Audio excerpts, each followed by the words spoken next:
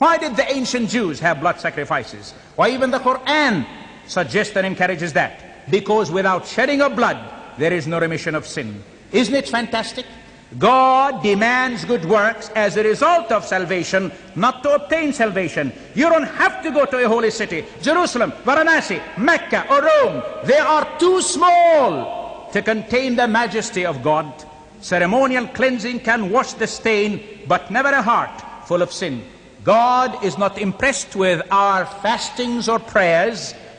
These promote self-righteousness. God loves you and wants to save you and me by His grace through faith in Jesus Christ our Lord. For God so loved the world that He gave His only begotten Son, that anyone believing in Him should not perish but have everlasting life. لأنه هكذا حب الله العالم حتى بذل ابنه الوحيد لكي لا يهلك كل من يؤمن به بل تكون له الحياة الأبدية. Amen. Thank you very much.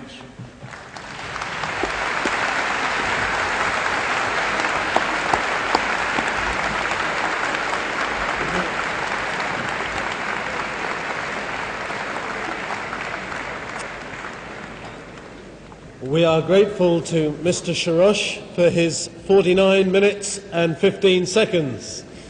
Some impeccable timing. If you want to take a deep breath for a moment or two. There's a privilege, and one that I did not expect to have, and one that I'm delighted to have, to welcome to the Royal Albert Hall tonight and to listen for the next 50 minutes to the initial presentation from Mr. Ahmad Deedat. Thank you, sir.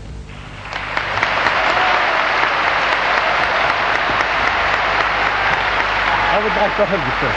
My friend, go on, look, I love you, brother, I love you. I love you, I love you, we love you, sir. We love you.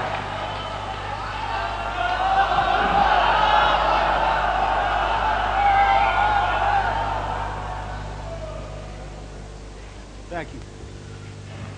أعوذ بالله من الشيطان الرجيم بسم الله الرحمن الرحيم بل نقذف بالحق على الباطل فيدمغه فإذا هو زاهق ولكم الويل مما تصفون صدق الله مولانا العظيم.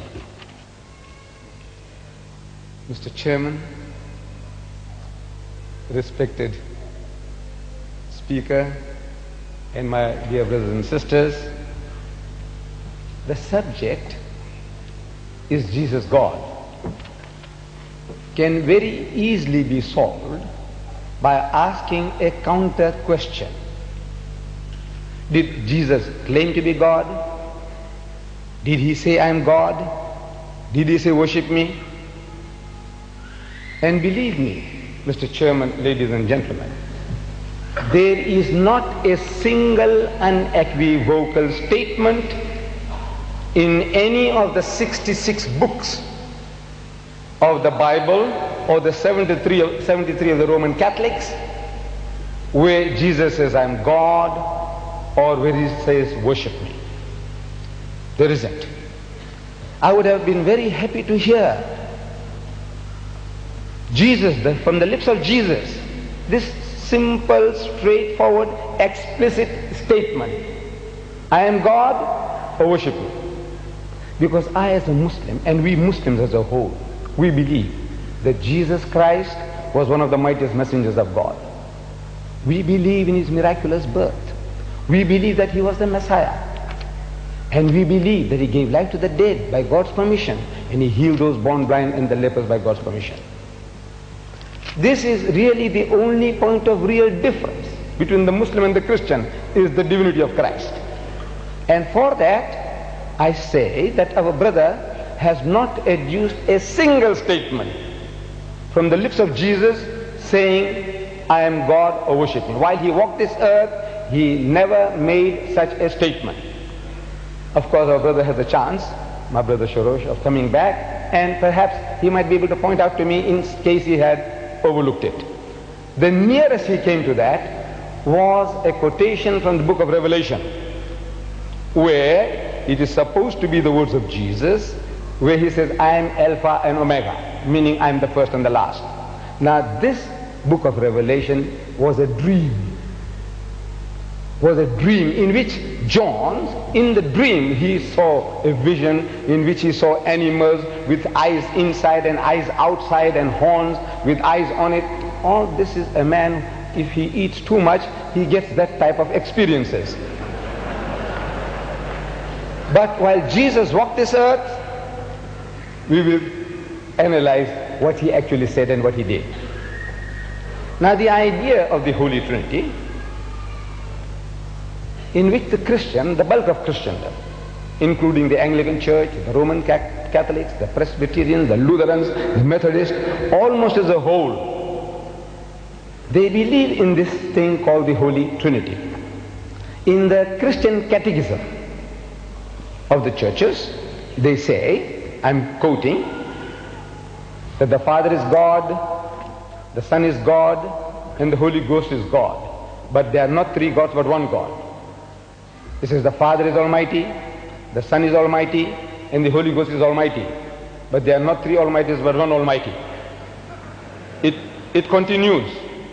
I am quoting the Catechism. It says the Father is a person, the Son is a person, and the Holy Ghost is a person.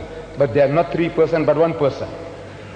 I am asking, what language is that? Is that English? It sounds English, but this is not English. Person, person, person, but not three persons but one person. I said, what language is that? What is a person in your language, you English people? Tell me, you Americanized Englishmen. Tell me, what is a person in your language? If you and your two other brothers are identical triplets, we can't make out the difference between the three of you. You are all identical. If one of you commit murder, I am asking, can we hang the other? You say no. I say, why not? You all look alike. So he tells me, no, he is a different person. What makes him a different person? It is his personality.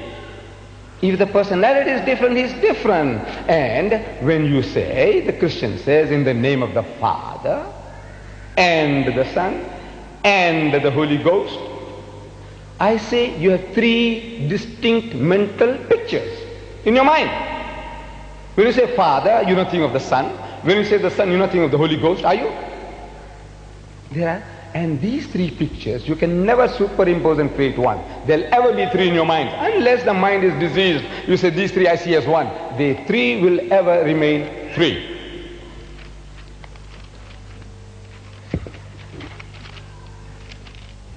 Now, as far as the Muslim is concerned, believing that any human being is God or is equating with God, it is an act of treason against God. Whether it's a Hindu idea of a God incarnate, or whether it is a Christian idea of a God incarnate, God becoming a man, the Holy Quran says, لَقَدْ كَفَرَ الَّذِينَ قَالُوا إِنَّ اللَّهَ هُوَ الْمَسِيحُ ابْنُ مَرْيَمَ. Said, whosoever says that Jesus Christ, the son of Mary, is God, they are making kufr. It's an act of blasphemy. It's a treason against God. وَقَالَ الْمَسِيحُ, but Christ said, يَا بَنِي إِسْرَائِيلِ, O children of Israel, لَعْبُدُ اللَّهِ, worship Allah, رَبِّي وَرَبُّكُمْ, who is my Lord and your Lord. إِنَّهُ مَنْ يُشْرِكْ بِاللَّهِ, whoever will associate anyone with Allah, فَقَدْ حَرَّمَ اللَّهُ لِلْجَنَّةِ, Allah will make Jannat haram for them. Heaven will be forbidden for them. وَمَأْوَاهُمْ نَارٌ, and the fire of hell will be their dwelling place.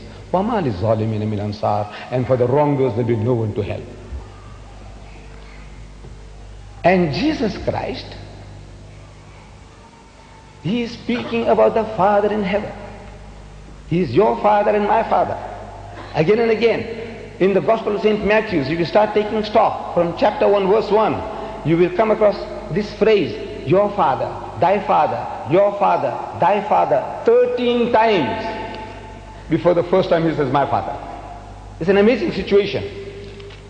That 13 times the man is telling you that God Almighty is the Father of everybody. Metaphorically, he is the creator, sustainer, evolver.